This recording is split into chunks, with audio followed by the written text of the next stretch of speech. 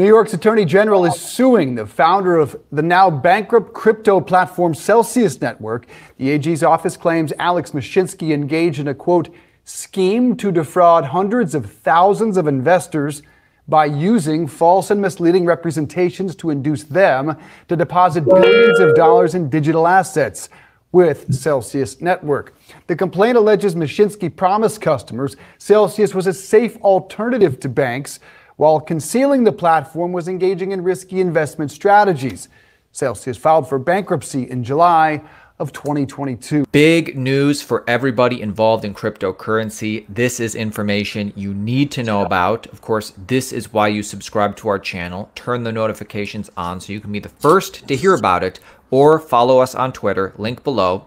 The information is as follows. A federal judge ruled that customers of Celcius's interest-bearing Earn product had turned over control of their assets to Celcius, the now bankrupt crypto lender, meaning those assets are part of the company's bankruptcy estate. The short version is he said that the terms of service for Celcius were, quote, unambiguous, in ruling that assets held and deposited on the Celcius Earn platform belong to Celcius, not to the customers. Meaning, and according to this judge, users gave up their legal right to With Create Studio Pro, you can create amazing 3D character explainers just like... And here we go with this. Oh, I know where it is. Hold on. Just pull it back up so we can just speed through it. New York's Attorney General is suing. Okay, it was probably right here.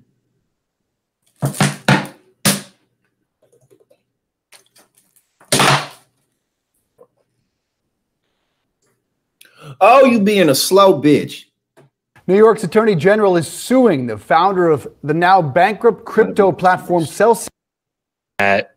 Assets held and deposited on the Celcius Earn platform belong to Celcius, not to the customers. Meaning, and according to this judge, users gave up their legal right to their Bitcoin by using the Celcius platform, and all 4.2 billion of crypto deposits into Celcius are now property of Celcius. What the judge said is that, you know, Celcius customers who deposited their funds into the Earn product essentially turned over the ownership of these funds to Celcius because that's what Celcius said was happening. This is what the judge wrote. The court concludes, based on Celcius's unambiguous terms of use and subject to any reversed defenses, that when the cryptocurrency assets, including stablecoins, were deposited in Celcius Earn accounts, the cryptocurrency assets became Celcius's property, and the cryptocurrency assets remaining in the earned accounts on the petition date became the property of the debtor's bankruptcy estates. Why is this significant? This is pretty significant because there's a number of crypto lenders that are currently going through bankruptcy, and there's a couple other platforms out there that,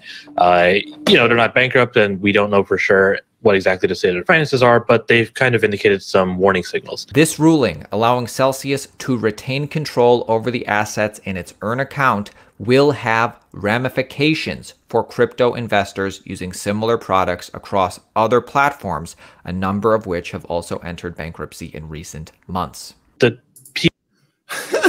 Okay, so this is one of the key reasons, right, why crypto exchanges are so reluctant to register themselves. It's not just that they're reluctant, it's that they can't. It's also that they can't register themselves as financial institutions, as securities exchange holders. One, because if they did, they would have to actually be beholden to real regulation, which, you know, the crypto world, for the most part, is still trying to avoid as long as they can. But as a result, everybody's scamming people left and right. But also, again, like this pointed out, oftentimes what happens is these platforms like, oh, we don't have to give you your shit. You know, that wasn't the case for FTX. In the terms of service, FTX, they weren't able, in the terms of service, which is why it was even more egregious, they weren't supposed to be able to use their customers' funds for any kind of speculative investment, for anything at all. It was supposed to sit there, right? But, you know, this basically Celcius is like, oh, we got billions of dollars worth of people's coins and it's ours. So, you know, I mean, unless we just totally do away with crypto exchanges and just let crypto be totally unregulated. If crypto is totally unregulated, then it's going to be much less used. First and foremost, it won't gain its like massive popularity. That won't happen if there isn't some type of real societal oversight. It just won't, which maybe some people are cool with. You know, they maybe for some people that's fine because they can, you know, develop their own education systems in terms of like maybe in the house they can teach their kids how to use crypto. In private schools they can teach them. But if crypto is to become this massive thing, which at this point is really extreme, I mean, anybody should be skeptical of that, then you're going to have to assure that these platforms can't just hold people's money, take people's shit, not ensure their investments, you know, because, you know, I mean, what was FTX doing? What do these platforms do for the most part? They invest in other cryptocurrencies, which are just backed by confidence and faith. You know what I'm saying? It's not backed by it's not backed by the reputation or the strength of a nation. It's backed by the amount of money that people are throwing into it and how much they believe it has a future.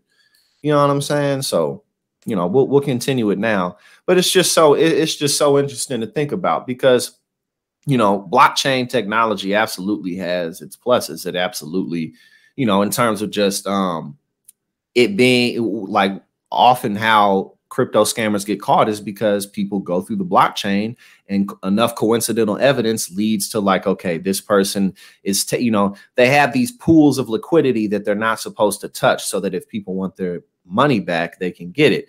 And then it's like, oh, well, all of your wallets are showing that you're taking money out of this liquidity pool and it's all going back to this wallet. Well, this wallet doesn't have this person's name on it, but then again, just through investigations and you know, logic and procedure, people end up finding out that, oh, these motherfuckers is just scamming people. So blockchain does have its uses. It's an endless receipt, basically, of any time people make transactions. And, you know, I'm sure that even outside of just financial transaction, and I say that, you know, I'm not very familiar with all the other uses that it has, but I'm sure that it has plenty of great uses in terms of encryption and stuff like that.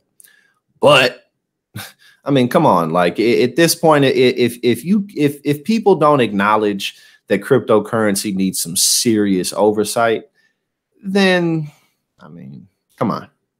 If you don't, and again, like I said, if you don't want the oversight, then it's just going to have to be something that's totally independent. Like, because I mean, if people don't have help managing their crypto and following what's going on in the crypto market and knowing which cryptos to invest in, then motherfuckers ain't gonna do it. So come on. All right. So let's continue. TLDR for, you know, crypto customers is that really read the terms of service of the platforms you're using. That's really what it comes down to. We're talking about a very specific lender right now. Yes.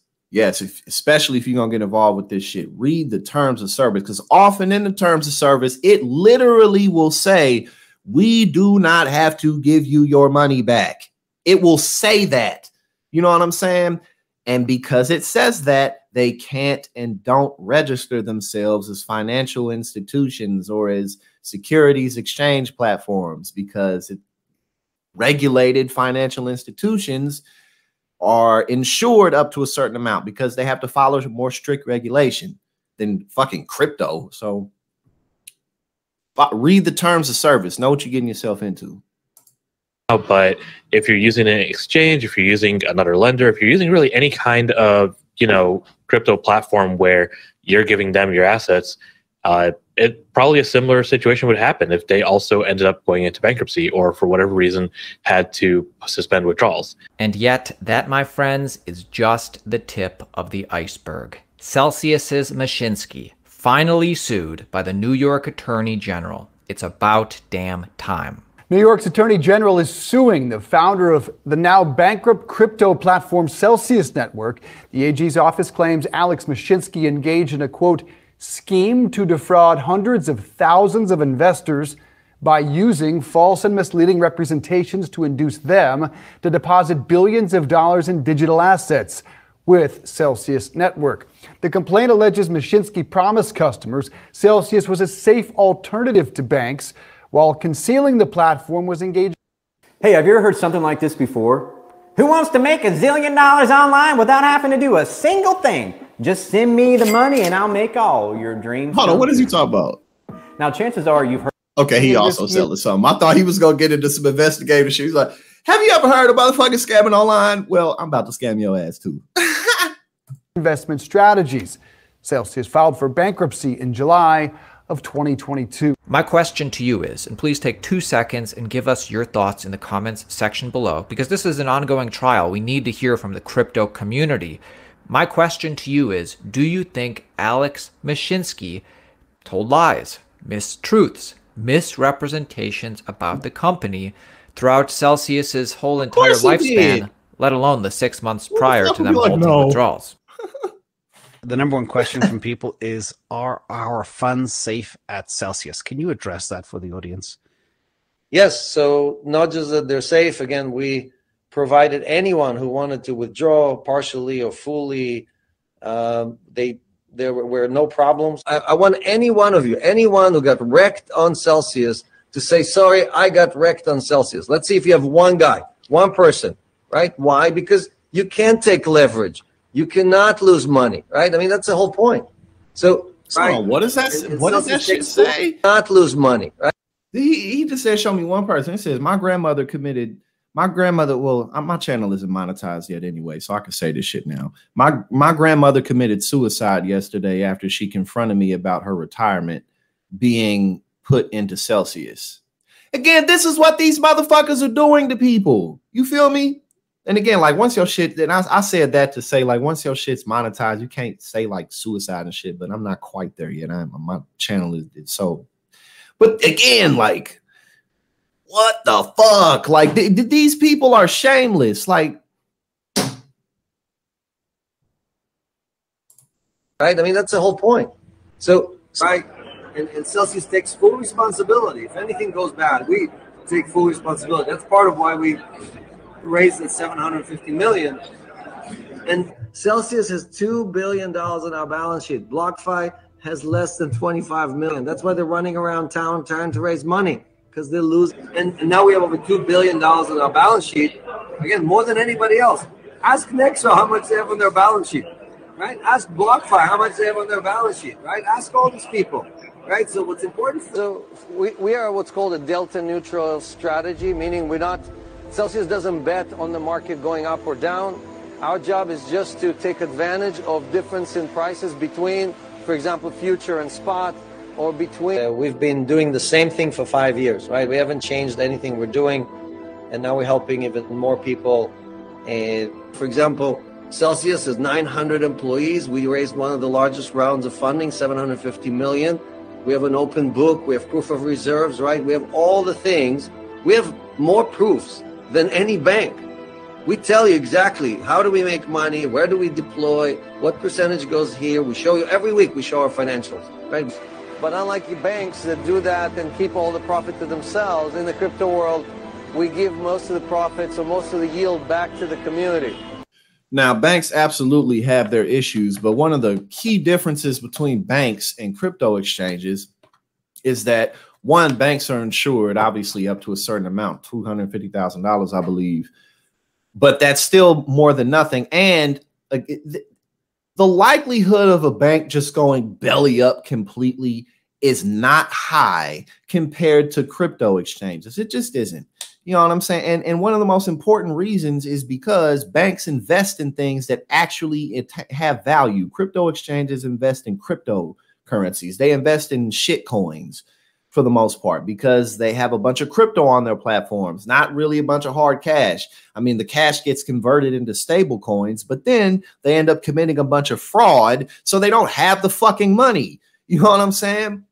Banks can only do so much because they're regulated up to a point. And again, banks invest in land. They invest land, find, you know, like metals, gold and shit, which is, you know, people can debate about that, but they invest in that. They invest in fine art. They invest in other businesses. They make acquisitions. They invest in things that actually make them wealthy. You feel me? But crypto, they invest in Shiba Inu coins and Dink Doink coins. And You know what I'm saying? So then motherfuckers' money just completely evaporates. So that's the difference. So that always kills me when these people act like, oh, there's either there's no difference from banks, or banks are just like, oh, you can't find anything on banks. Like, that really is not true. It just isn't. You feel me?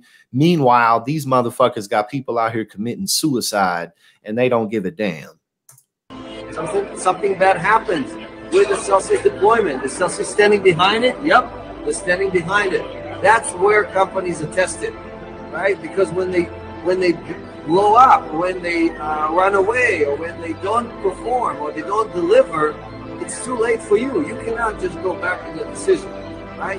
So those are all the things that Celcius shot. I'm reading some of your comments now, and it seems you agree that Mashinsky needs to feel the heat. The details are as follows. Alex Mashinsky is finally facing consequences for his mishandling of Celcius. New York Attorney General Letitia James filed a civil... Letitia James!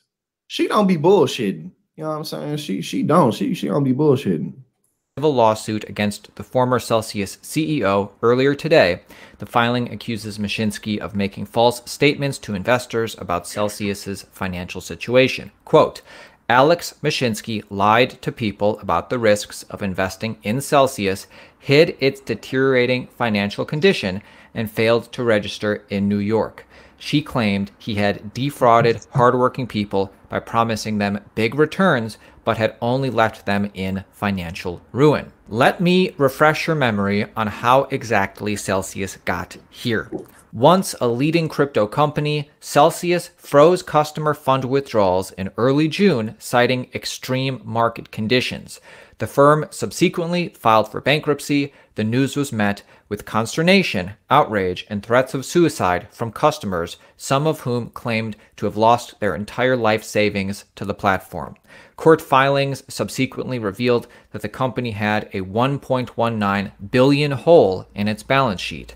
Celcius insiders have claimed the hole was particularly due to Mashinsky's using customer funds to directionally trade Bitcoin against the advice of multiple senior figures at the firm. So again, one of the other key differences between crypto exchanges and banks is these banks are old as fuck. They got old money. They got infrastructure. These crypto fucking exchanges are like, oh, we're 12 months old and we know better than the banks. We know finance better than all you. Like, no, you're just a bunch of fucking fraud ass scamming motherfuckers. Like fucking Chase Bank and Bank of America and all these goddamn banks have been around for a long time. And that doesn't dissolve them of their guilt in whatever types of fraud that they commit. But again, it's like banks are an elephant and crypto exchanges are like a fucking roach on the ground. Like, get the fuck out of here. Months after filing for bankruptcy, Mashinsky suggested rebranding Celcius to Kelvin and to move forward with the company by focusing on crypto custody services. He resigned shortly thereafter. We'll continue to keep you updated on this story. Subscribe to the channel. We're going to continue. All right, so that was my first time watching that video as well.